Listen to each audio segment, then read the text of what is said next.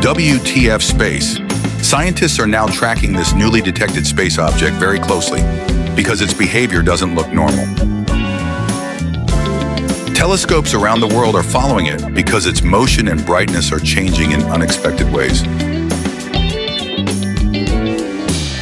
Sometimes it brightens suddenly, then dims again, behavior that doesn't match typical asteroids or comets. Researchers think it may be rotating oddly, releasing material or reacting to sunlight in a rare way.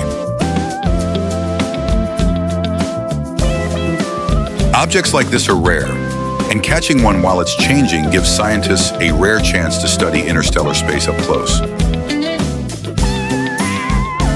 Space is wild. Follow, like, and subscribe for more WTF facts.